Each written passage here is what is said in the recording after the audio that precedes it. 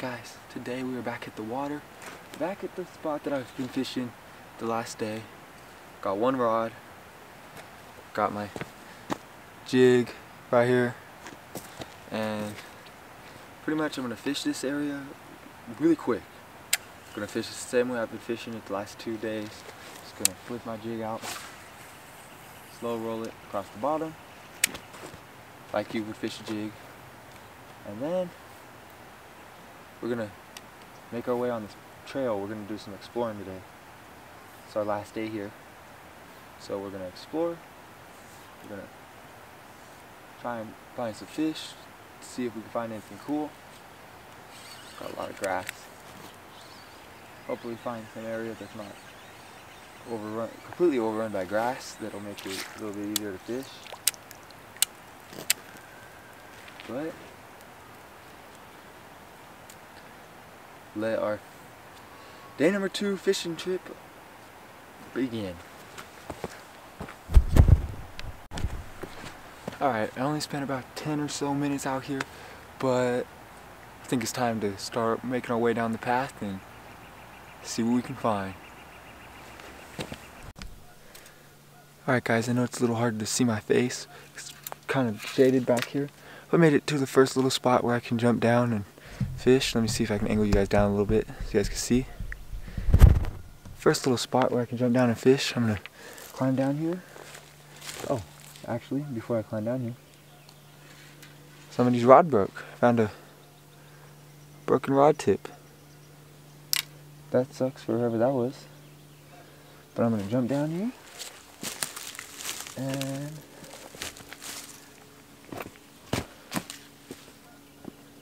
we are gonna cover as much water as we can with this jig. So that seems to be what has been working out here.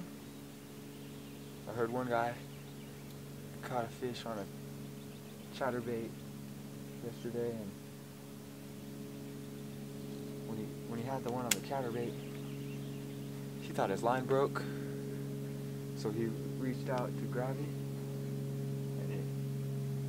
Hadn't broke off, and when he grabbed his line, he pulls, get a fish.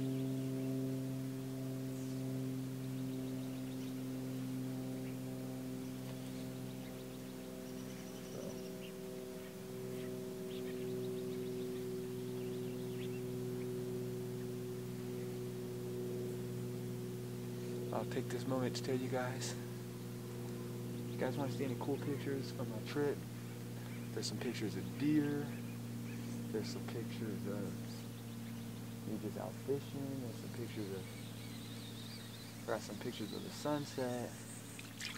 If you guys want to see any pictures from this trip, go follow me on Instagram, link down below, @RodBendingWithJacob, same as my YouTube. Go give me a follow.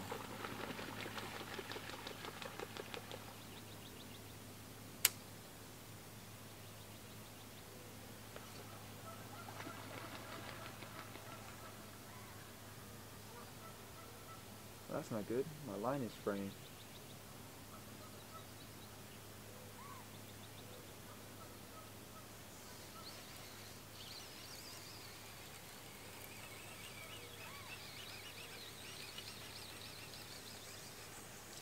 Before I do any more fishing, I'm gonna have to cut off this part of the line that's fraying. So I will see you guys in a few minutes.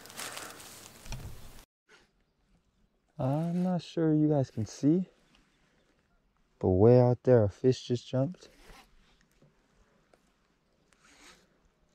My dad was talking to an older gentleman yesterday who said that when he comes out here and catches bass, he catches a lot of 4-pounders. So hopefully we can find one of those 4-pounders to get on him. But I want to be able to make sure I do a lot of exploring today, so I've only fished here for about 10-15 minutes, and we're going to keep heading down the path. See you guys at the next spot. Literally only walked maybe like 10-15 feet from the last spot. Found this spot right here. Looks pretty good. So we'll flip the jig. Some bass fishermen, it looks like, out on the other side of the lake.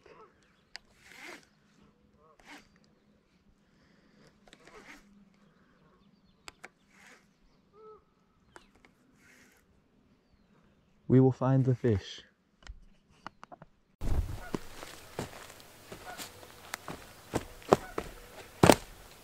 Made it to the next area. These birds out here, I believe those are geese. They're loud, man. So you come out here on this rock and gonna beat this jig around.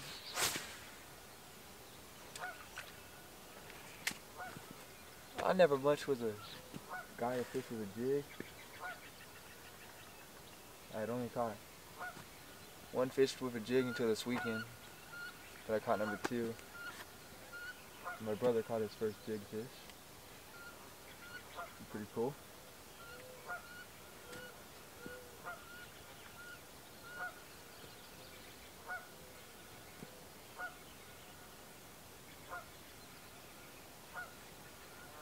But man, I can't wait. Up where I live, in about a week or so, maybe 2 weeks, the bass will start being on beds. And man, am I gonna have fun flipping on the beds. I've never bed fished for bass because I really didn't. I mean, I've been a fisherman my whole life, but I really didn't fish for bass until about this last year, after COVID first started. So I can't wait to be able to catch some fish on beds.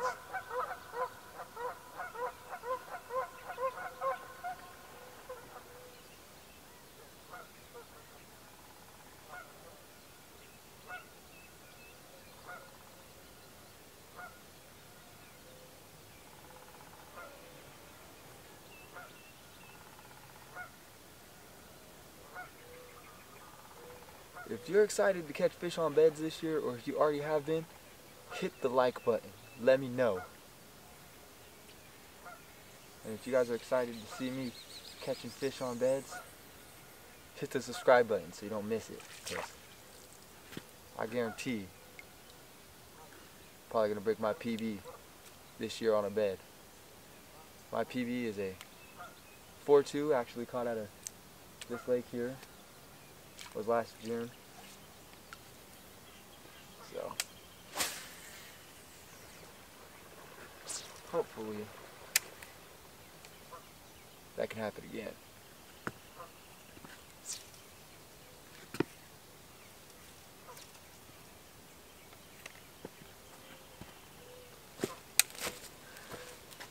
But I don't know. Hopefully it'll happen. If I can get back up here this way that I'm trying to come up. Oh. That was a struggle.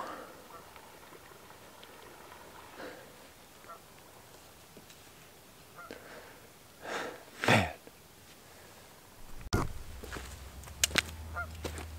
Alright guys, the last time I was here the water was much higher, but pretty shallow back in here. I figured the water will be warmer. This little cut in. So I'm just gonna flip the jig through here even though it's pretty shallow.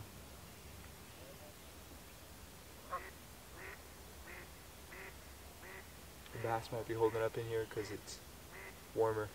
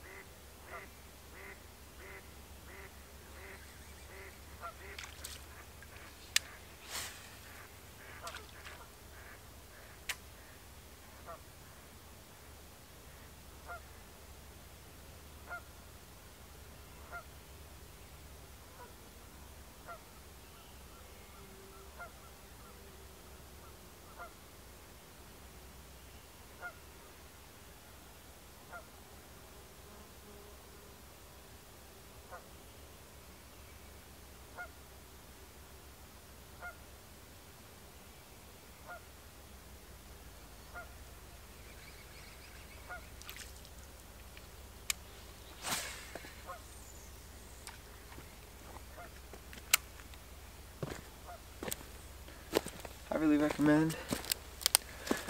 Anytime you guys come out fishing a new place, start with something slow or something that you catch fish on a lot, something that you know is good to catch fish. Got some weeds. If you know it's really good at catching fish, and you know how to fish it and catch fish on it, so you should start with. You should always start off with something you know or something slow. Last time I was out here, I didn't really know too much of what I was doing, so I didn't catch that many fish. And it's the time of year of throwing something slow, and I don't know this place, so I decided to throw something slow, and I found the fish in day one. This is just a little tip I got. Always start off slow if you don't know the body of water.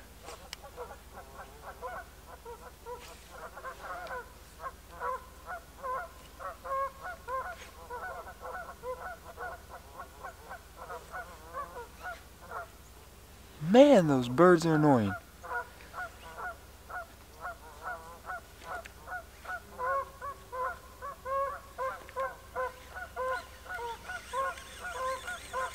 We are going to keep moving.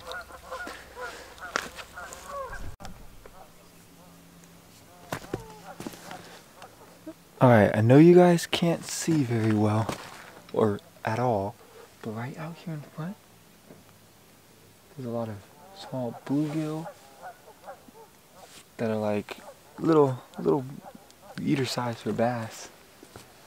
So I'm actually going to turn you guys more this way towards where I'm going to be fishing. Oh, way too high. You guys don't need to be that high. And we're going to try and sneak around here and flip this jig.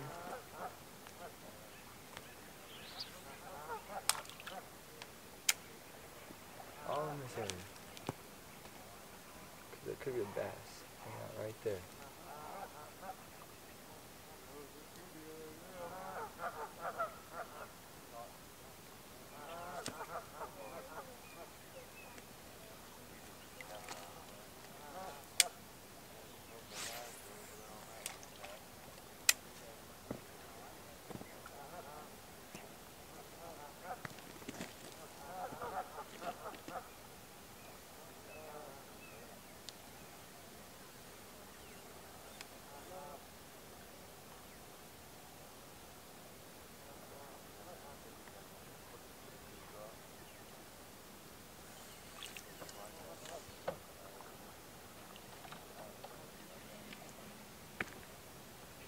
Those all appear to be bluegill.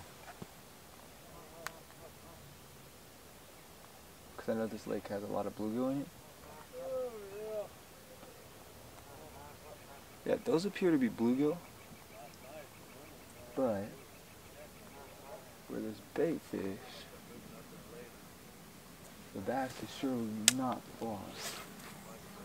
I'm going to flip all up in this area.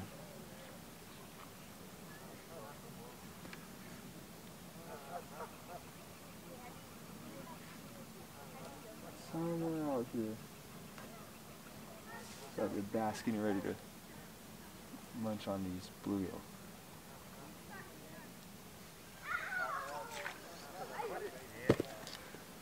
I'll let you guys know if I find that bass.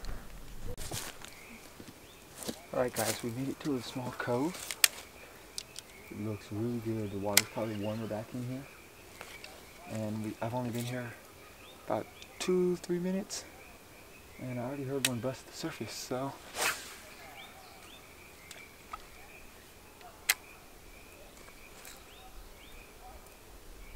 I'll work this little cove back in here.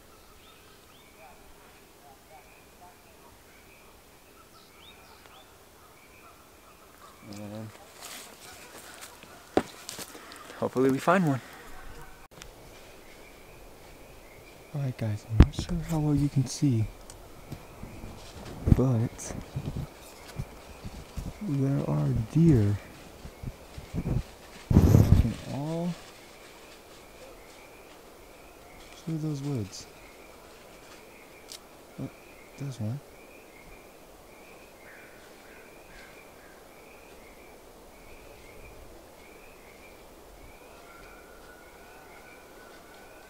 This place is just full of deer.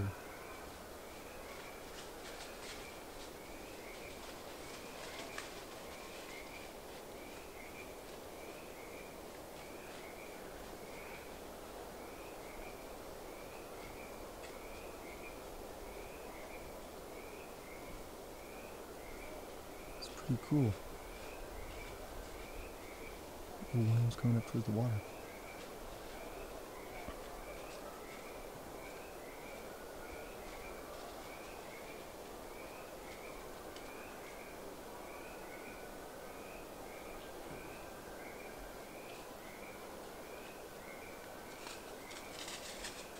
Someone got startled. Pretty cool, guys. Alright guys, out here I got one bite, so we're gonna keep going, keep moving spots. I was talking to some kids out here who had kayaks and they were kayaking by. They said that out of this lake here, one of them, his PB is a 10-1 that he caught out of this lake, and another one said his PB is I believe a 7.5 is what he said, and it was also caught out of this lake. So this lake holds some big fish, so hopefully I can find one. So let's keep going. Gonna go over to the side where the deer were and just keep on walking. Let's get on them. This spot. Alright guys, I came up to this spot. I wanted to fish out that way. And as much as I wanted to fish here because it got some rocks, it looks kind of nice, I'm actually going to just keep moving because as I came up, I spooked a goose that was sitting right on its eggs. I don't want to get too close. I don't want to disturb anything. There was a goose sitting right there on its nest.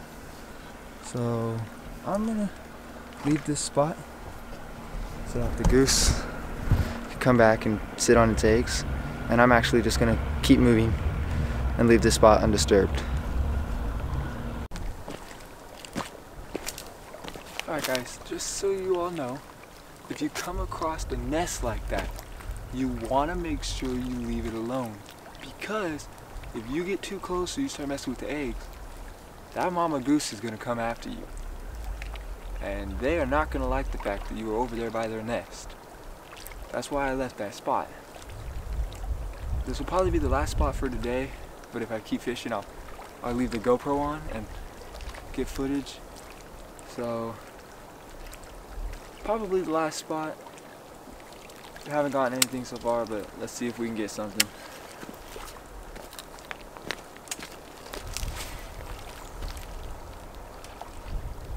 The water is a lot clearer right here, so, and it looks a little deeper than it has been looking, so hopefully we can get on a couple. These weeds, man. This lake is known for weeds, for one thing.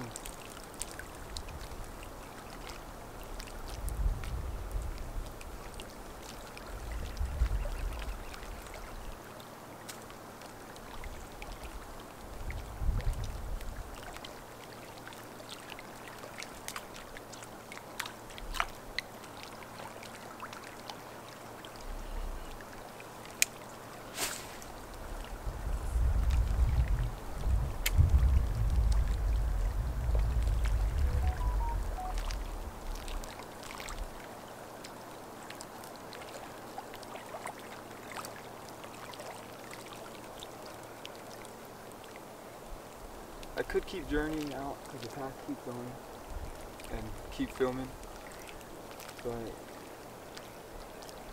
It's our last day here camping. I want to be able to spend some time with my family and just fish with my nephews. So, probably just have the GoPro on later if I'm fishing with them and if I catch one.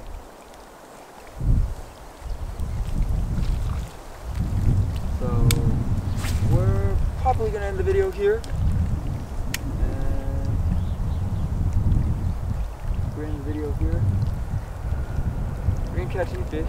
We saw deer and we saw a goose nest, which was pretty cool.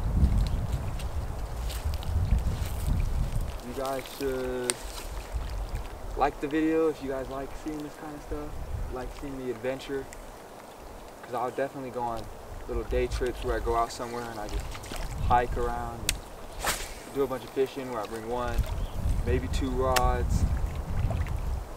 I brought other lures, but the jig was working, so I just kept throwing the jig. So if you like this type of video, smash the like button. If you like this type of video, hit that subscribe button, because there's definitely going to be more of these coming. I definitely enjoyed today getting to explore, see the outdoors. I don't go camping very often and see the outdoors as much as I should. And if you guys are subscribing and liking, it'll let me know this is what you guys want to see, and I'll do it more often. Drop in the comments places you guys want to see me go fish. I live in kind of upper central, lower northern California. You guys can drop some spots that you guys want to see me fish. I trout fish and I bass fish, so you guys can give me both types of spots. I also fish for like stripers and stuff, so you guys can drop all your spots.